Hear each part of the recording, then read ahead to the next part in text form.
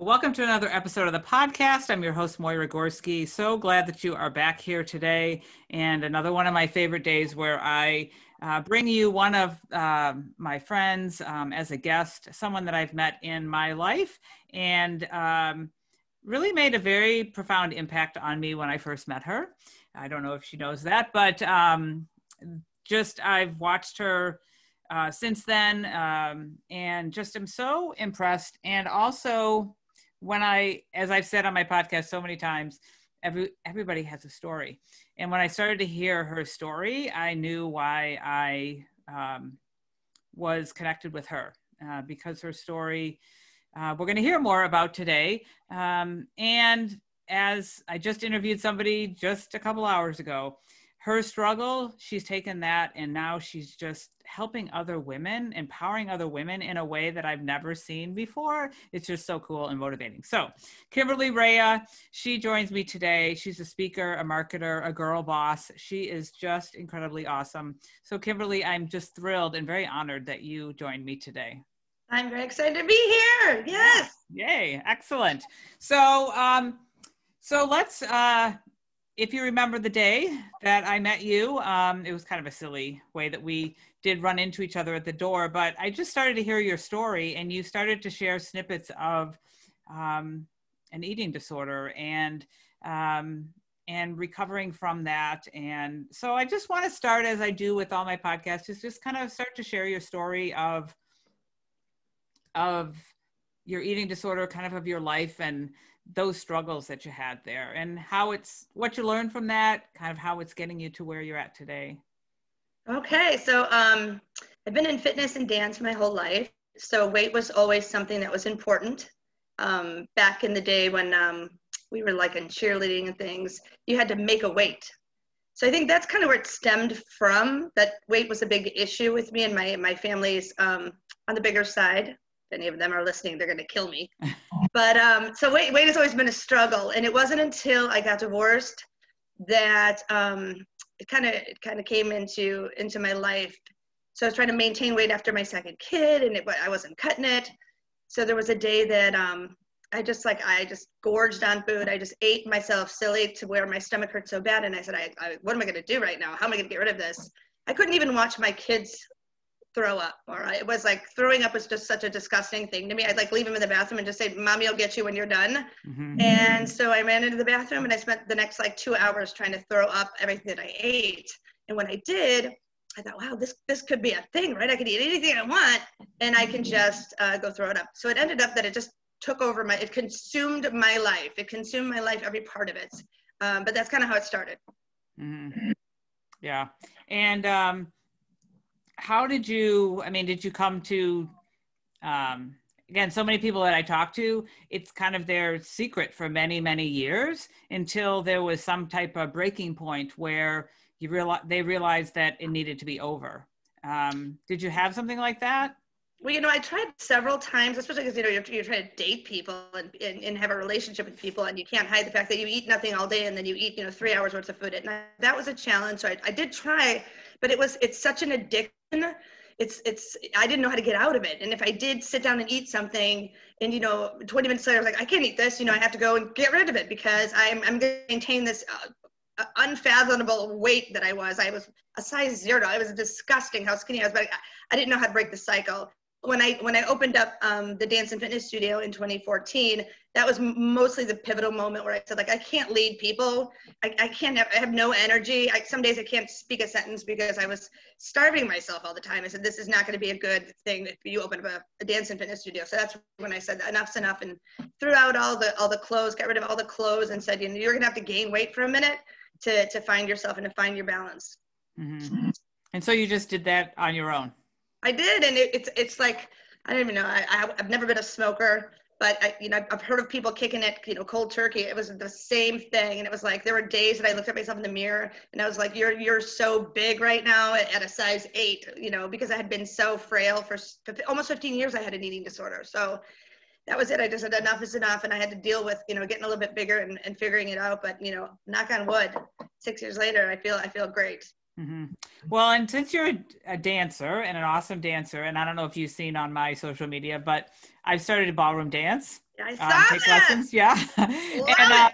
I'm having a blast, and I'm finding that it's really, I've had an eating disorder in college. I've gone through a lot of healing on my own, and it was a very long time ago. And I feel good about me. Yeah. And when you're standing in front of the mirror and, you got to look up, I'm like watching my feet, and he's like, no, look up. Yeah. And there in front of you is me.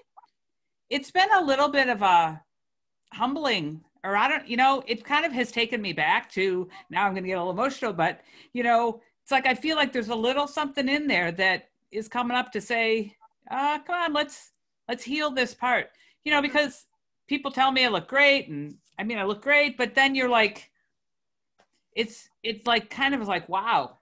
Yeah. And in order for me to go forward and get better, if you will, in this, I've got to look at myself. And, he said, look, you have to look, watch your feet and all that. And for some, it may seem simple, but I think, and I also watched a movie last night with a bunch of gals called Embrace, which was all about body image. It's a really great one, really great documentary. And so many women, everybody, I would say every woman struggles with their body image. And they think that they're disgusting and awful. And I don't have those thoughts, but just like when I put my arm out to do the whatever foxtrot or something, and I got a little jiggle, I'm like, oh, but it's, but again, that's me and it's beauty. And this is like, again, that documentary is a really good one. It's just like, this is just my vehicle that takes my soul around, it's just, yeah. I have jiggle too. I stand right in front of that mirror when I teach. I'm like, 3 feet in front of the mirror with everybody behind me. And I have the same thing where I'm like, there's just days where you're just like, I'm staring at myself and I'm like, I got to look around the room because I'll start like nitpicking. Right. But, so what was the motivation for the Fly Girl Fitness and the dance studio? And well, I don't know if it's motivation because I happen to be having dinner next door at the place when the owner of this restaurant knew that I had a pretty big Zumba class on Sundays at a fitness center. And she's like, these guys next door left in the middle of the night. Why don't you have a little studio next door? And of course, because I've had, a couple glasses of wine in me, I'm like, let me go take a look at the number outside. So I called the number thinking the guy would schedule with me in a week or so, but no, he came right down. So the motivation was I woke up with some keys in my hands and had to figure out how to do this. And I said, I'm not going to fail as a bad dancer. I'm going to fail as a bad marketer if I don't pull this one off. So, luckily I had experience in running some aerobic programs when I was going to school. And, I have a fitness background for 30 years. And I thought from the marketing aspect, we could build this with big mouths and social media. So I'll give it a try. It was a small studio. And so we opened in 2014 in August. And then a year and a half later, we outgrew the space. And now we're in 2,500 square feet, about a mile away from our little studio. Mm-hmm. Yeah. And it's great. I just, again, get so motivated by the fact that you just have this attitude, like you just do it, right? Telling you through this COVID thing, it was like, there were some days I was stabbing my eye with a spork. Yeah. It's been tough, but yeah, knock on wood, we're still going. Mm-hmm. Well, and can we talk a little bit about just, again, you do marketing for a living, but I know that, again, you started your dance studio. You're all about empowering women. You're all about being a girl boss and helping us, just stand on our own power. And just can you talk a little bit about, again, that, like your passion for empowering women? Yeah, so it's kind of a funny story, the whole girl gang kind of thing, because as a kid, I was bullied kindergarten through 6th grade, kind of bad, and not knowing why. And so that's always been kind of a foundation of me hanging out with everybody, wanting to get along with everybody, wanting to include everybody. And it happened at the studio almost 2.5 years ago that we had one of our members, kind of like the ringleader of fun, we have adult children, all of us. So she'd, plan an outing or plan a dinner. We got close as a circle of friends at the studio, but the circle started to get smaller and smaller. And eventually I go away for a speaking event in San Diego, and I get kind of a nasty email written by another member. And basically it was, you know, you're not empowering, you're a horrible person. You treat that other member, the one I'm speaking about, poorly and bad, and I'm never coming back to this. Anyway, the devastating email made me cry. I'm like, this is the biggest speaking event of my life that I'm at. Why would this girl send this other person about this other girl? So fast forward, this other girl that I said was our little ringleader, Susie Snowflake, we'll call her. She ends up stalking me. So she leaves the studio, starts sending me, you know, made up Gmail emails with all kinds of information and just harassing and bullying and harassing and bullying. And so I kind of pulled back on social media about a year ago because I said, you know, everything I do, every victory I have, I get some kind of cockamamie bad thing or a bad Yelp review or a bad Google review from a fake account. So I said, maybe I'll pull back a little bit. And it was June, about a year and a half ago, June, that I woke up 4 a.m. Those are my great ideas come at 4 a.m. And I said, I'm going to start a girl gang.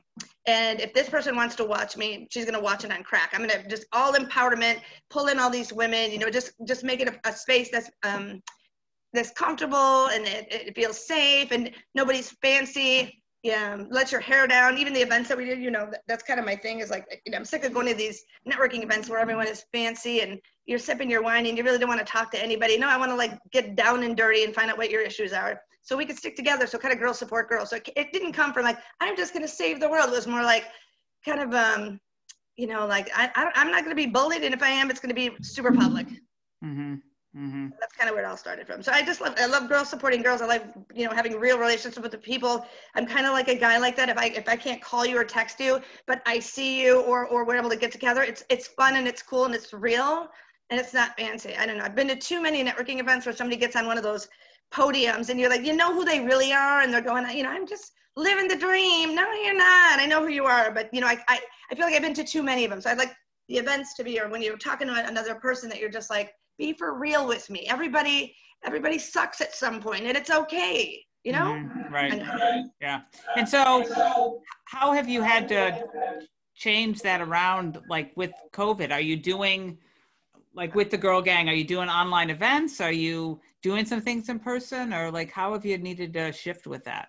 You know what? I haven't really done anything during COVID. I mean, it was kind of it's life-changing, as I told you before we get on this. It's life-changing what's happened this year for me. But I took a step back and I kind of realized, especially meeting my significant other, how fast I was going, how fast I was running. And it wasn't like I had much to show for myself, but it was like I had to be busy. Even on my down days, like find a networking event. And, you know, having met somebody that's a lot slower pace and stops and smells the roses has really taught me that I was running. I was having panic attacks at night. I was just trying to fill this space with so much, like marketing here and the studio and girl gang events. And even watching some of the stuff I still see online with people trying to maintain that speed, I'm exhausted. I'm like, what was I thinking?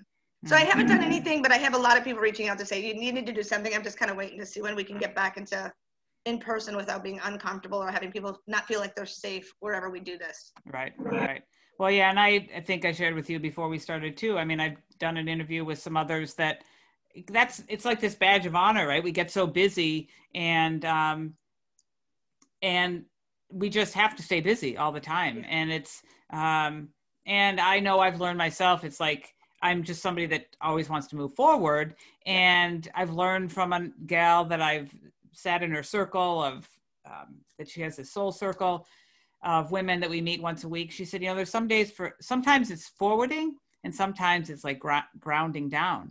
And when we can ground down and be quiet, like sometimes that's where the answers come from, or that's where the blessings come from, or that's where the grace comes in and those type of things. So, you know, it's funny on that note, on that story, I first started coming up, he lives up in Twin Lakes, Wisconsin, right above the border. But, you know, I came up here the first couple of times and a couple of his friends just walked over, you know, they had their beers in their hand. They're just going to come and sit outside with us. And I have this like black lacy, like top on, you know, and I have the glitter over here and my fancy pants car is parked in front of us, right behind his pickup truck, my fancy pants car. And they came over and it made me realize like, what are you doing? We sat out there and, you know, nobody's on their phone. You know, and you know who I am. I'm constantly 24/7 on social media. No one's on their phone. We had the best time. I'm laughing, but I'm like, hey, babe, could you go get me like a sweatshirt? Because I felt like, you know, this is my life. You know, like everywhere I go, you know, dress to the nines and be fancy and make sure you got the right glittery shoes on or whatever it may be. It just made me feel like so dumb. I felt so dumb. And now that we've made so many, like, you know, a couple of relationships up here and such, and nobody's fancy. This is the first time I had makeup on in a few weeks. I mean, I don't even put on the makeup anymore because, you know, one, you know, he's like, you're beautiful without it. And first time I feel secure like that, but I also feel like, what was I doing? What was I doing? And I even laughed with a couple. I saw them recently, like, this is what I was doing. I'm so embarrassed the first time I met, like, I don't even worry about it. But just kind of the reality of the whole situation, you know, slowing down. Yeah. Well, I think it's a great thing that we could all learn from you and others to just, slow down and kind of appreciate, like, what's the priority really in life? Is it the makeup? Is it the shiny shoes? Although I got to tell you, your fashion is pretty top notch. So I'd like to come shop in your closet, you know, for a night out. But I mean, do you feel like growing up, got this type of go get them from your parents, or do you feel like you, or perhaps, sometimes people end up, because you're such an achiever, what I see, and so confident that sometimes people kind of go to that because they're kind of insecure, or they grew up not to believe so much of themselves. And I know that sometimes the eating disorders can develop because they're not feeling enough and adequate. Yeah, and I'd have to say, I mean, both my parents were great, but I think because I had been through so much hardship when I was young, my parents divorced. Then my mom got diagnosed with cancer when I was pregnant with my first. Didn't make it to the wedding, and then I was a single mom, you know, almost right away. And so it's kind of fight or flight, where you're like, I got to figure this stuff out. Nobody handed me anything. And then I will say the bullying side of my life really kind of shaped me too, to want to include all kinds of people and not be judged by the way I look, or when somebody meets me, you know, you get that standoffish thing, but then I'm like, you know, snorting and laughing, and they're like, I like you. So just to kind of like put your guard down and not be judged. I know that's so cliche, but not be judged by, you know, what you look like, you know? Yeah. Well, and that's, again, it's great that you've been able to take that hardship and move it into something so positive, and that you're helping other people.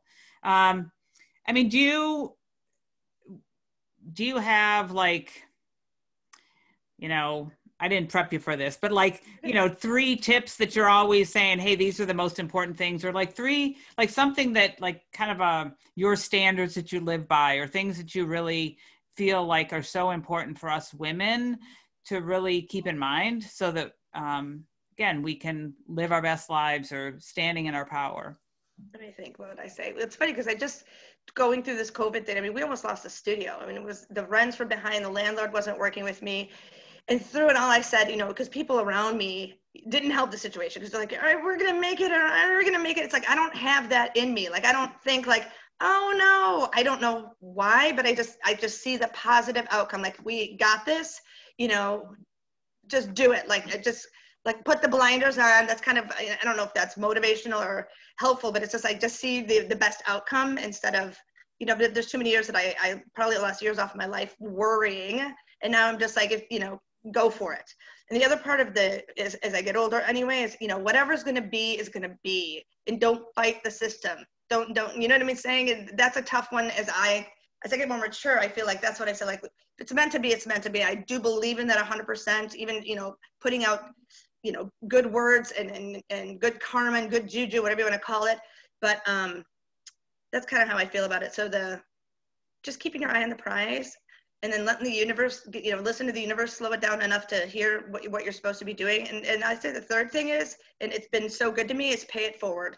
Help others, help others, help others, help others, and it comes back tenfold. Yeah, I mean, you've done a lot of that, like feeding I even saw that during the pandemic, that you were out there helping, businesses, or collect food, or I don't know, you were busy there for a while. I like to do that. Even at the studio right now, the people have lost their jobs, they can't afford it, and that's the last thing you need, is to stop working out. So privately, I send them a message, your account is loaded, I'll see you at the studio, you don't have to reply to me. Just because it's the right thing to do. My instructors get paid the same amount whether they have 1 person or 35, so why not do the right thing? Right. And so how have you changed, like with the studio? Are you a lot online? Are you back in person too, or? Yeah, that's a great question. So when we closed the studio, I had always been wanting to do an on-demand. I thought it was like a great revenue generator and get people from all over the world. So when we closed, we had a private group on Facebook called the Fly Girl Fraternity. And I opened it up. I opened it up to the world and I said, please share this. We're going to start streaming our classes. So I went to my instructors and said, hey, we're going to be closed. I can't afford you, but I'm going to still teach.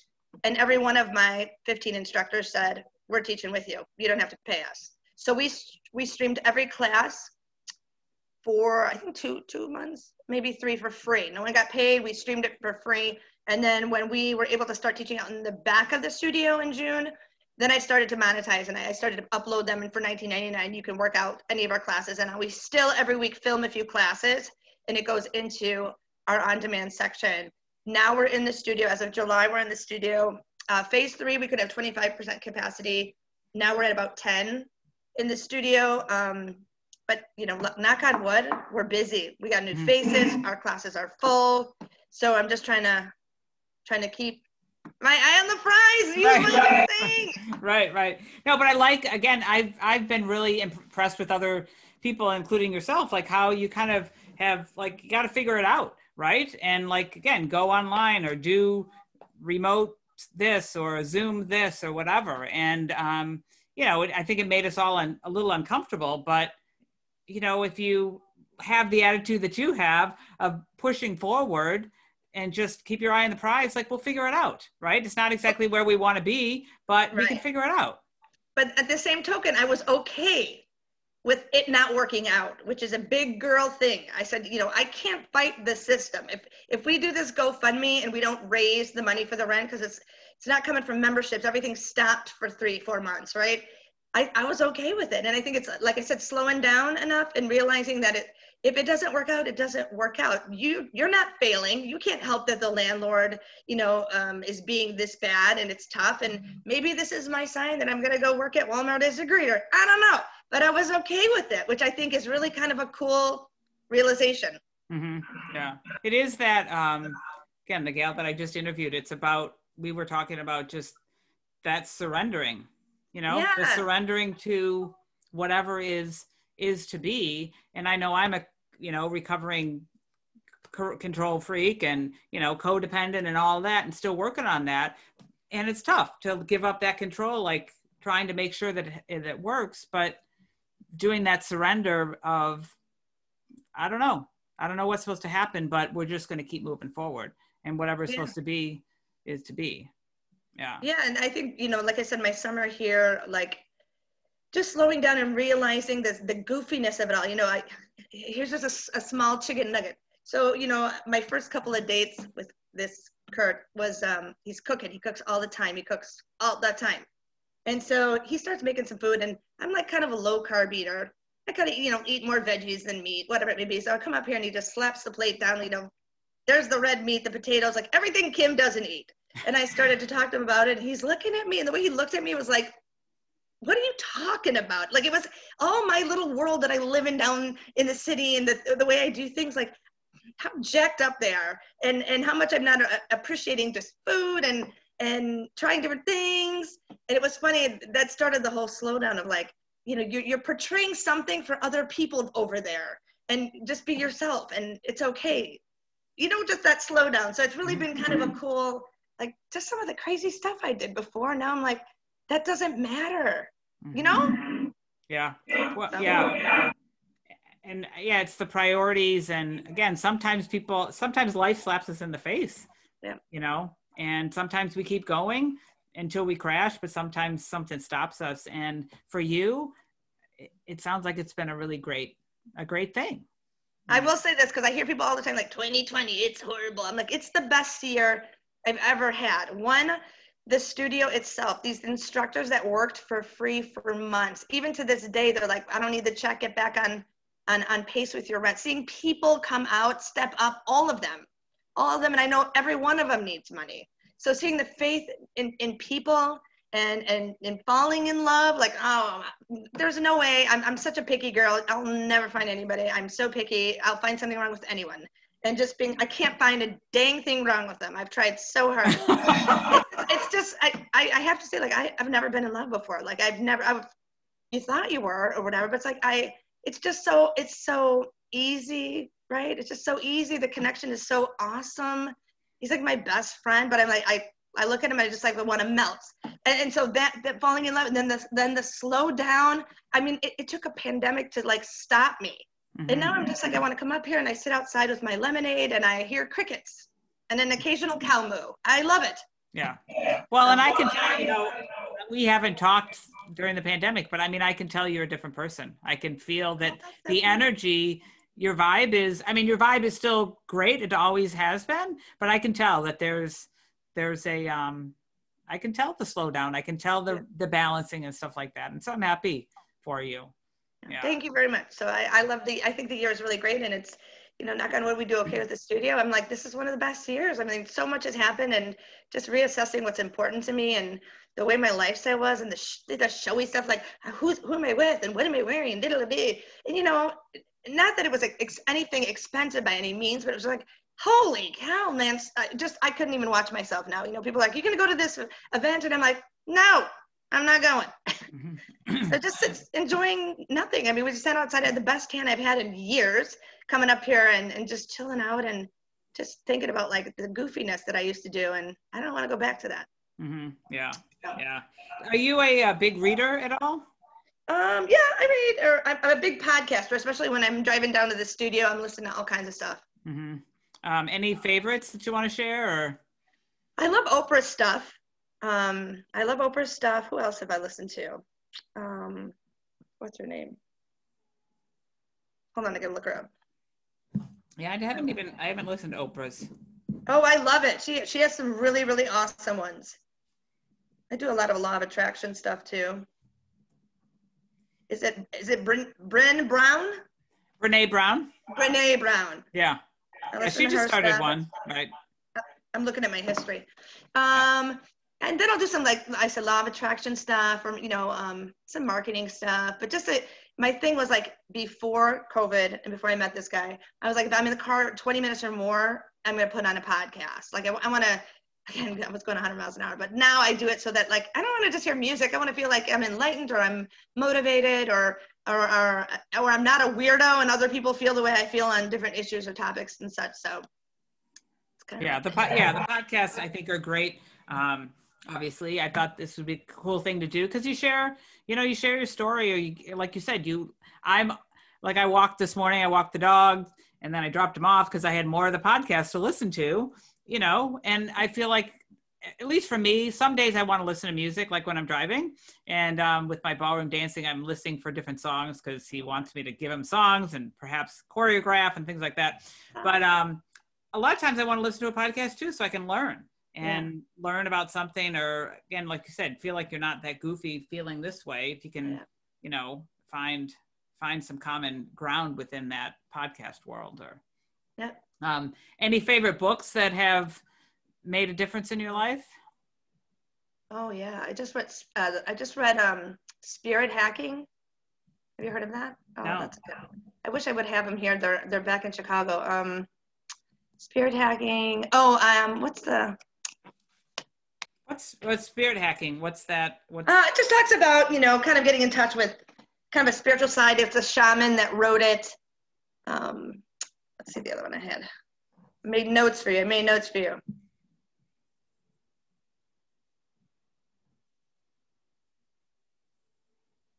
Da, da, da, da. Obviously, the things I've read. The Subtle Art of Not Giving a F. Yeah, I read that one. I really enjoyed that one. I did read Girl, Stop Apologizing. 5 Second Rule. Grit. Let's see if there's anything else I wrote here. Yeah, we had How to Unfuck Yourself. Who is it? The 5 Second Rule. Who's that by again? I don't know why can't remember that.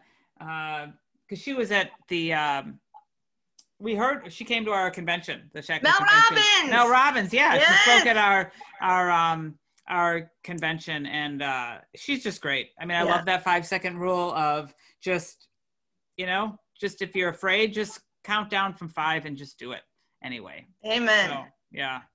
Yeah. Well, I mean, we could talk for a long, long time, but I just so appreciate you coming on because your energy is, I think your energy is different now. It's still really great, but I'm always so, like I said, motivated by you. And I feel like that's what the world needs is this idea that we just, yeah, stress has come our way, change has come, but we got to keep going forward, keep our eye on the prize and just do it.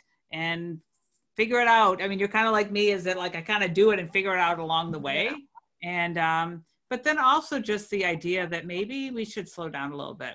And maybe all of this running in life and trying to force things to happen, if you will, maybe that's just really not the way that it's supposed to be. We can find some pleasure and joy and love when we slow down a little bit. Amen. Yeah. Yeah. Any last words of wisdom as we kind of wrap up? No, but I love that you're doing this, and I think it's super helpful. Like I said before about not feeling like you're alone in the world and talking about it. It took many years to be able to talk about the eating disorder and bankruptcies and late bills and ComEd shutting off your lights. But now it's like I love it. I'm motivated by it. So I think it's awesome that you're doing this kind of thing. Yeah, thank you. Because I thought about that last night as we watched the that documentary. Is that as much as sometimes when you say all those things like, the past and the eating disorder and the this and the breakup and the it's like, would we want it to change? Probably not, because if that didn't happen, we wouldn't be the people that we are today. So we just want to keep that the same and not necessarily live in the past, but just, again, be here, appreciate that, and move forward. If anybody wants to find you, where would they find you? You could go to my website, which is Kymberlee Raya, KymberleeRaya.com, or Google my name on the internet. Right. Yeah. And you do marketing as well as you have the studio. And again, I'm just so appreciative that you're here and with me and shared. And again, just thrilled, grateful that I know you.